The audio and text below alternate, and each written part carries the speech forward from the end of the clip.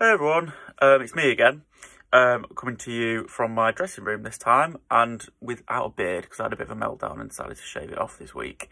But I just thought I'd do another little video, kind of about the On The Bench WhatsApp group that I've been mentioning. For anyone that doesn't know, it's just a group for people who are furloughed in the digital PR industry at the minute. It's just a really great way of sharing resources. Everyone's sort of really propping each other up, been really helpful. You know, if you're having a down day and sort of missing the industry, missing being plugged into it all, it's really good to know that other people are in the same boat and we're all sort of sharing resources and sort of our own experiences, which has been really nice.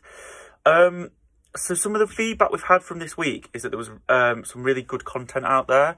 There was a really good Women in Content webinar by Kirsty Hulse. Now, Kirsty does some really good stuff anyway.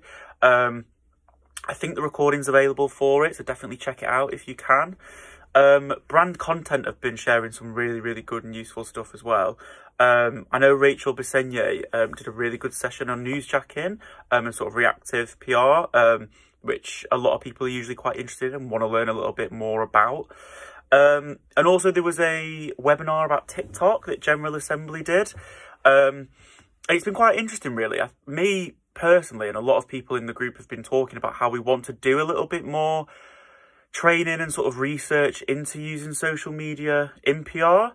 And I suppose this is a bit of a call to arms, really, but I've struggled, to be honest, to find some really good online resources about social media in the industry, stuff that is maybe at a bit more intermediate level than for a beginner. And quite a few people have said the same. So if anyone does know of any maybe PR or SEO specific social media training courses or just resources to share, or anyone out there is really good at it and wants to sort of offer a bit of their time to train somebody, then that would be really useful and something that I think people are crying out for a little bit. So last week I spoke about like good and bad PR campaigns or things that I'd seen in the week. I feel like it's been a bit quieter this week, to be honest, but there's a good few ones that I sort of picked out. A sort of really wholesome one that I saw was from Heinz. So Heinz have started this Heinz to Home service, which is basically a delivery service of your favourite Heinz products. So that's like condiments, beans, spaghetti hoops, all that kind of jazz. And if you're a key worker, you can get free delivery, as Heinz have sort of spotted that a lot of people are struggling to get really basic essentials at the minute.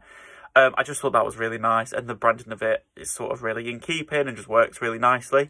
But the best thing I've seen in the past week, which I love, is from a brand new brand called Hun. And they're basically a company that are making canned wine. So you know, you get your pre-mixed G&Ts in a can, where you can now get cans of like rosé and Zinfandel and whatever.